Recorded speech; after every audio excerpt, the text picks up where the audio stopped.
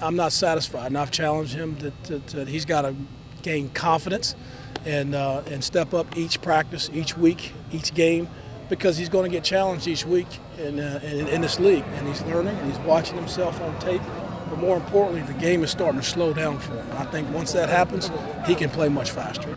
Just stay humble and continue to work. And like, I had a good year, but if you compare my numbers to like the All-Americans receivers in the country, it's nowhere near it. So I just got to keep competing. Like at the end of the year, I want my name to be mentioned on top 5 receiver in the country. The kid will catch anything, and he might have caught some people by surprise last year, but I don't think next year they're going to be. I think they're going to be watching for him. So what he's going to have to do, he's going to have to be beating double coverage and a lot of press, and he can do that.